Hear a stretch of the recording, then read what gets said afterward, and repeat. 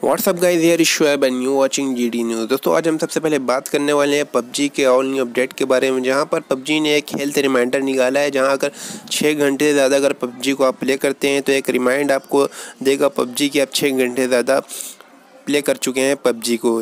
दोस्तों, ये एक हेल्थ रिमाइंडर है। अगर आप खेलते हैं ज़्यादा पबजी तो ये आपके लिए बेहतर होगा।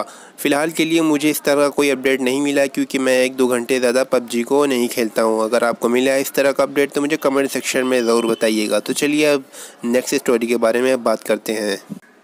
दोस्तों, हम लोग बात करने वाले हैं यहाँ पर व्हाट्सएप के अपडेट के बारे में, जहाँ पर कंपनी ने अनाउंस किया है कि हमने व्हाट्सएप पे फॉरवर्ड का ऑप्शन तो दे दिया है, लेकिन बहुत ही जल्द कंपनी ये भी ऑप्शन देने वाली है कि यहाँ पर मैसेज कहाँ से आया और किसके ज़रिए आया और कितनी बार ये मैसेज फॉरवर्ड किया जा सकता है। दोस्तों, इससे ये फ़ायदा होगा कि जितने भी अफवाहों वाले जितने भी मैसेज रहते हैं उस पर हम पकड़ कर सकते हैं और ये अफवाहों वाले मैसेज कहाँ से आ रहे हैं। तो काफ़ी अच्छा फीचर देने वाला है व्हाट्सएप की तरफ से। तो दोस्तों, यहाँ पर एक और अपडेट निकल कर आता है व्हाट्सएप की तरफ से, जहाँ पर व्हाट्सएप ने अनाउंस किया है कि जितने भी अनसपोर्टेड अकाउंट हैं व्हाट्सएप के, यानी कि जितने भी ओल्ड वर्जन है व्हाट्सएप उनको बंद करने वाला है। अगर आप इस्तेमाल करते हैं ओल्ड वर्जन का या फिर आप इस्तेमाल करते हैं जीबी व्हाट्सएप का, तो इन सब तरह के अकाउंट या फिर जीबी व्हाट्सएप को कंपनी बंद करने वाली है। तो ये थी छोटी सी इन्फॉर्मेशन व्हाट्सएप की तरफ से। तो चलिए अब नेक्स्ट स्टोरी के बारे में बात करते हैं। दोस्तों, यहाँ पर हम बात करने वाले हैं PewDiePie वर्सेस T-Series के ड्रामा के बारे में, जहाँ पर T-Series ने एक बार फिर से जीत लिया था।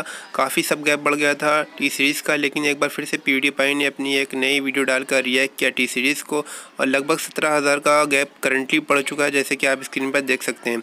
फिर PewDiePie ने अपना एक नई वीडियो डाली, जिसके कारण कोई इंटरनेशनल यूट्यूबर ने फिर इनको सपोर्ट नहीं किया, लेकिन सिर्फ उनकी वीडियो के बल पर फिर से एक सब गैप ज़्यादा बढ़ चुका है। और अब की बार PewDiePie ने कहा है कि वो लगभग 1 बिलियन सब्सक्राइबर कंप्लीट करेंगे और ये एक नई रेस होगी T-Series वर्सेस PewDiePie की। तो चलिए अब नेक्स्ट स्टोरी के बारे में बात करते हैं।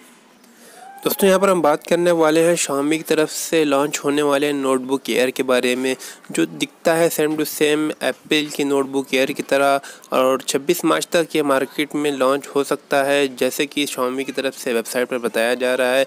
और इसमें क्या क्या है खासियत वो भी हम आपको बता देते हैं। दोस्तों, यहाँ पर बात करते हैं फिजिकल ओवरव्यू की, तो यहाँ पर आपको मिलता है 12.5 इंच का फुल HD डिस्प्ले, जहाँ पर आप ले सकते हैं i5 या i3 4 GB रैम के साथ। और यहाँ पर दोस्तों आपको मिलता है 128 GB का स्टोरेज, या फिर आप ले सकते हैं 256 GB का स्टोरेज। तो दोस्तों, यहाँ पर अगर वेट की बात की जाए तो ये नोटबुक एयर है, यहाँ पर इसका वेट है 1.7 kg का। और यहाँ पर फिजिकल ओवरव्यू की बात की जाए तो काफ़ी अच्छा इसका लुक आता है, एकदम स्लिम ट्रिम। तो ये थी छोटी सी इन्फॉर्मेशन Xiaomi की तरफ से। अगर दोस्तों अगर वीडियो पसंद आया तो लाइक कीजिए, कमेंट सेक्शन में मुझको बताइए कि वीडियो आपको कैसा लगा। तो इस वीडियो में दोस्तों इतना ही, तब तक के लिए बाय बाय।